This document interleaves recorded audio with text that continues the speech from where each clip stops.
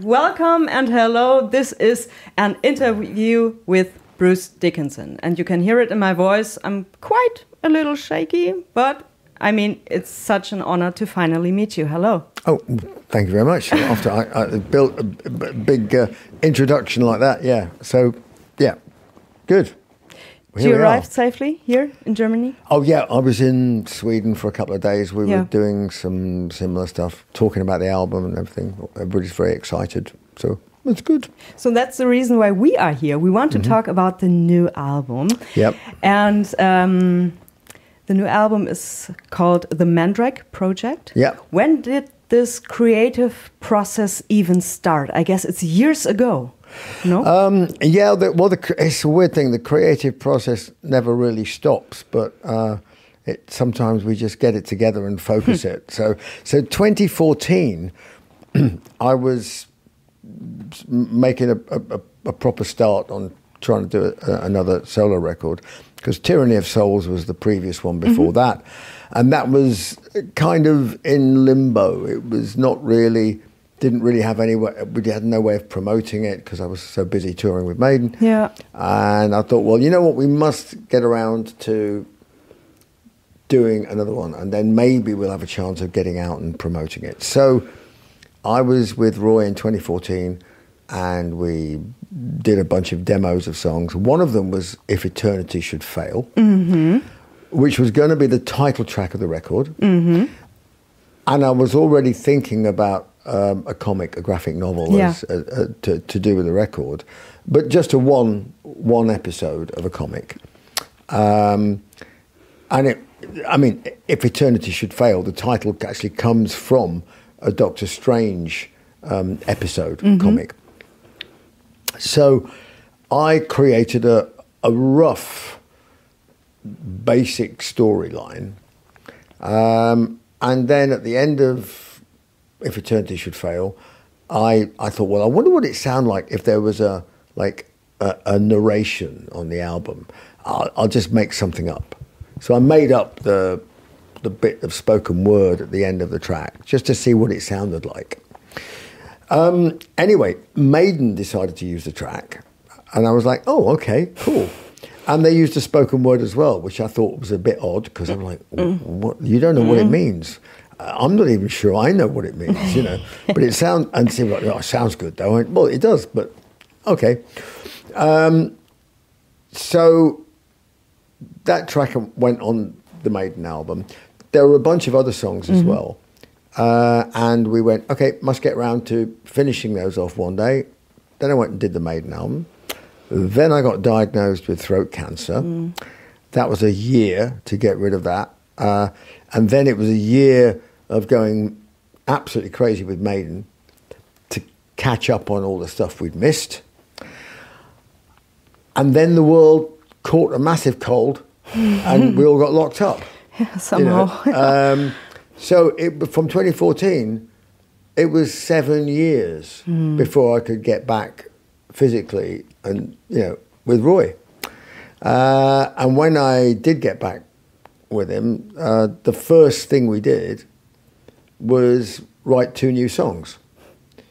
So within a week, we'd written Afterglow of Ragnarok and Many Doors to Hell off the new record. And then we went back and looked at our kind of notes and sketch pads of the other stuff. And that started the process going. But during the 3 years or however long it was, of lockdown, of not being allowed to do things, as it were, I'd had a lot of thinking time on my hands, and the idea of the one comic had grown and developed into a 12-episode graphic novel. So I didn't feel the need to make a concept album. It's not a concept album, because the comic is the concept. The comic is the story, the narrative. The album is kind of illustrates it in a way, sonically, but it doesn't follow the storyline of the plot or anything else like that. It's a completely separate thing. So even though they share the same name, and actually some of the lyrics on the album are related to the comic, it's not a concept album. Oh, okay. Thank you for clarification, because it was a question of mine. Was it really? Yeah. Everybody asks that question, so I thought I'd get that one out of the way first. Yeah, there were rumors, so I thought, let's ask it. Yeah, but there are clues. So if you can listen to the record, and you absolutely don't need to go and look at the comic. If you look at the comic, you absolutely don't need to listen to the record. But if you do both, there's all kinds of extra benefits, because there's lots of little clues and things like that, and little tricks going on with the lyrics and Easter the album eggs cover and stuff like that. Yeah, that's so cool. Little Easter eggs, yeah. Beautiful. I saw the video, Afterglow of Ragnarok, and the first scenes from the graphic novel. Mm-hmm. Is it the beginning of the novel that we see? Or, okay. Well, the one that one. Yeah. This one just here. Yeah, that's the first. That book there was the special that we did for Comic-Con in Sao Paulo. Oh, yeah. Where we launched the video. Yeah. And I did the first.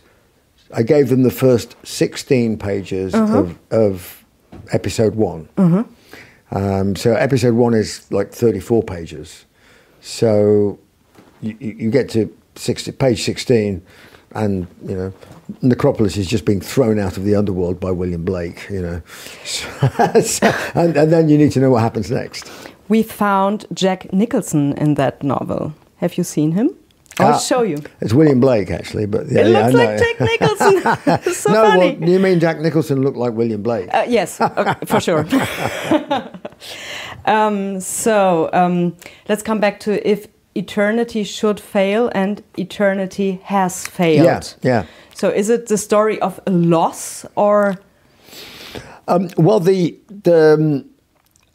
I changed the lyrics around a little bit, because by the time I got to the idea of bringing back that song and redoing it as a solo song, I wrote an extra second verse, because Steve said, I think the song needs to be longer. I went, oh, okay. So I just stuck in an extra second verse. So I took that verse out, because for me, I mean, I wasn't bothered about the length of the song. It was quite long enough. Roy did ask, he said, could I have an extra 8 bars of guitar solo time? And I went, yeah, of course, yeah, shred away. So that's some of the album has got, like Afterglow of Ragnarok has a very, it's a real minimalist guitar solo. Mm-hmm. But there are other bits of the album where he just is like shredding like away. It's great. I mean, so it's my favourite bits of the album is solo section on Eternity Has Failed, and it is Eternity Has Failed because what the Mandrake Project is offering is the end of death. Mm. Would you say it's a personal album? Yes, all albums are personal. This one is, I suppose, more personal than anything I've done. More raw in some ways. I mean, a song like the last song, Sonata, is just, it's very, very, has an effect on a lot of people, which is rare. You know, I mean, people say, "Oh, I like that song," or "It's great," or "It rocks," you know. But Sonata it's a really deep thing that happens with some people with that song, and that's really rare, you know. So I'm like, that's great, you know. And I'm really excited to hear it. I did not get the chance in advance to listen to the album. Oh, you didn't? No. Oh, blimey. Oh dear. Yeah. Oh dear. Well, I heard Afterglow of Ragnarok for sure. Yeah. But that was it. Oh my God! I'm talking about all these songs. No, that's in fine. limbo, and you're like, and now I have a some picture in my mind Yeah, what it sounds okay. like. All It's right. beautiful. Thank you so Yeah. much for that. Yeah. So you're going on tour with the Mandrake Project all on your own. Yep. And would you say you miss the Maiden guys in the back when you're on tour as a solo artist? Never. No. Why would I? I mean, I'm not on tour as Iron Maiden. I mean, if I was touring with Iron Maiden and they weren't there, I'd be like, hey, where have they gone, you know? But no, I mean, I've got the most amazing band out there. I mean, I've got Tanya on bass, you know, Royce on guitar, Mysteria on keyboards, Dave on drums. I mean, they all played on the album, Yeah. with the exception of Tanya. But Tanya played with me when I did the concerto for group and orchestra shows earlier this year. It was the first time I'd met her, and she's amazing bass player, a really interesting human being. And I went, do you fancy coming out on the road with this project? And she went, yeah. So boom, there we go. Beautiful. I'm excited to see her on stage. Yeah, no, it'd be great. I Yeah. mean, I've been with her when doing a classical thing, which is a little bit more restrained. Yeah. So, yeah, it'll be fun to see what she gets up to when she's unleashed. I actually don't know what is going to happen on stage because I've never played with this band before. So Okay. I'm as excited as you are. It is biologically common that singing voices, get weaker with age. When I heard the afterglow of Rock Now Rock, I thought, okay, this is the exact opposite. How do you do this? What training is behind this? No, I don't know. A certain amount of it is probably the way I'm made. And then a lot of it is trying to look after the bits that you've already got. And other than that, I think the voice, it does change as you get older. I mean, there's no doubting that. But I've been lucky that, you know, most of my highs are still there. They are. And we do all the Maiden show in the original key, all the songs and everything, you know. Which is not to say that, you know, one or two of the songs aren't quite challenging.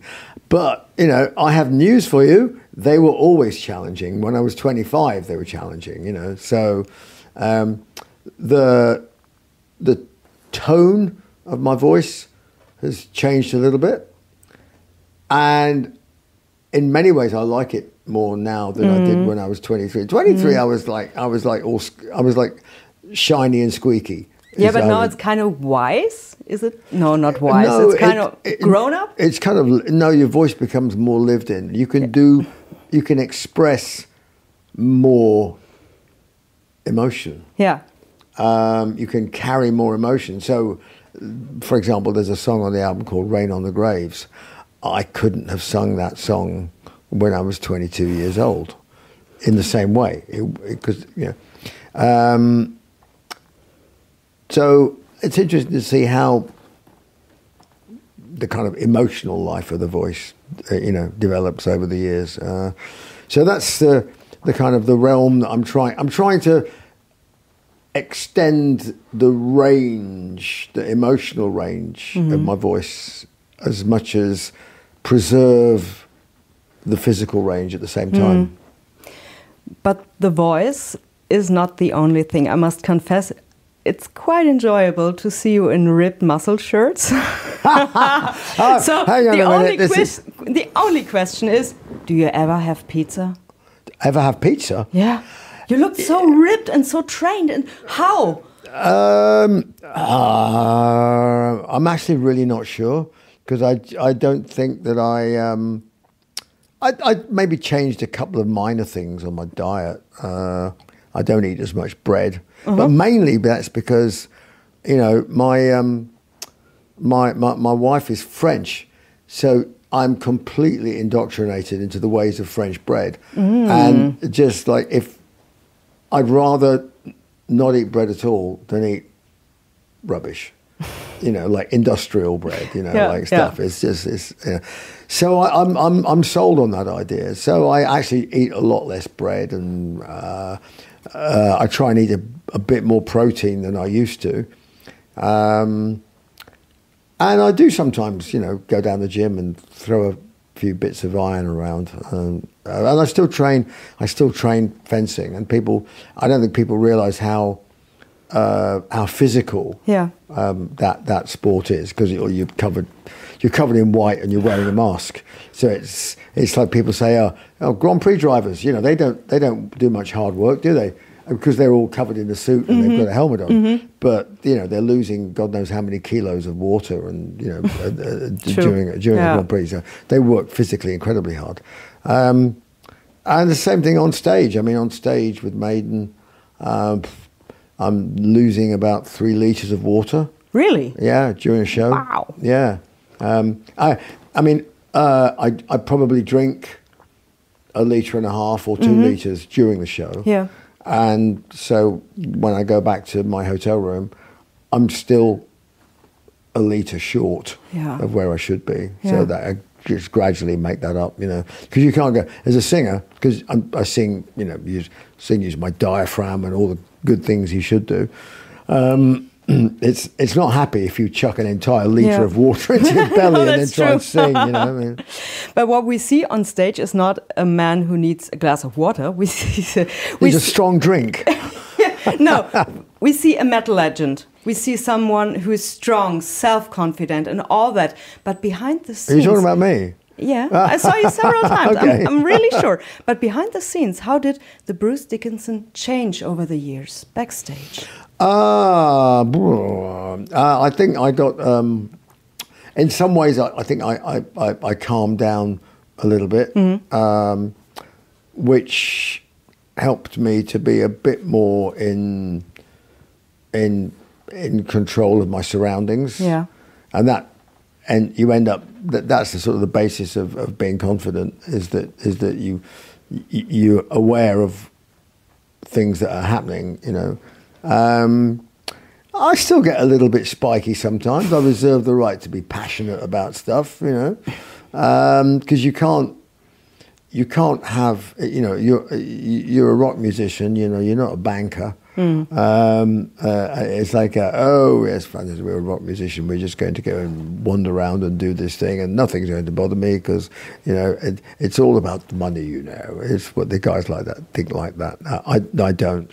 It's about the passion and it's about the of everything, and the fact that I get paid is, I still think, unbelievable.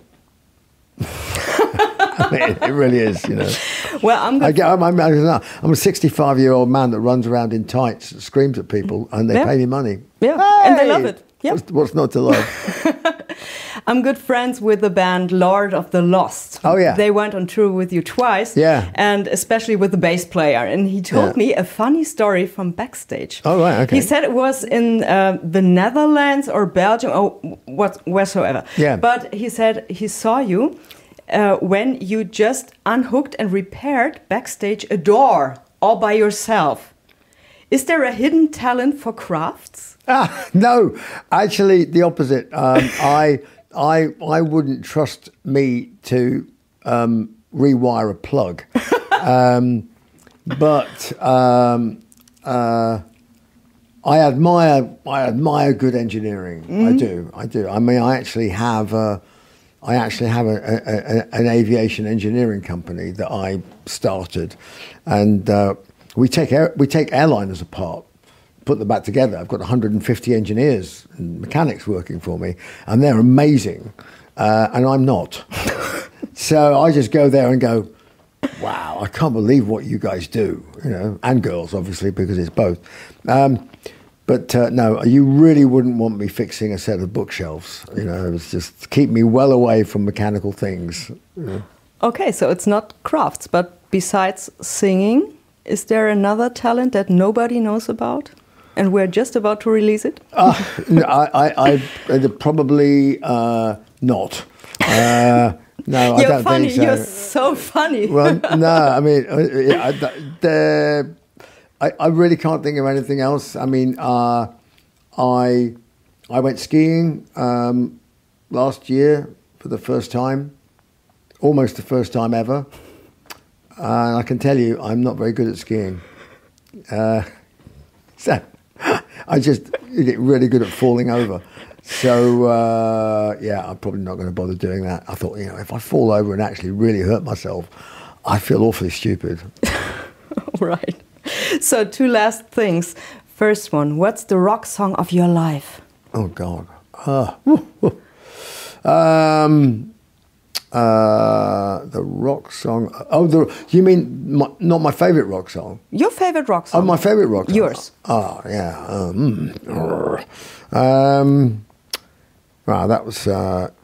That's a tough one because I couldn't possibly tell you. I'll invent one. I'll sing the third. What was the first song I ever heard that really blew my mind? Was Deep Purple, Maiden Rock, Speed King. Wow. Yeah. That's a good one. Yeah. Yeah. The original Speed King, not the remix, not the bit, because they've messed around with it and done all kinds of remixes and stuff. The original, produced by Martin Birch, 1971, whenever it was, that one. Cool. Yeah. So the last question is not a question, but make a wish. What do you wish for? I wish people would stop being horrid to each other. That's it. That's it. Said enough. Thank you so much for this wonderful, funny interview. Yeah. I had the time of my life, honestly. It was so cool. So, wow. I must do it again and make somebody happy just by talking to them. It's incredible. Yeah.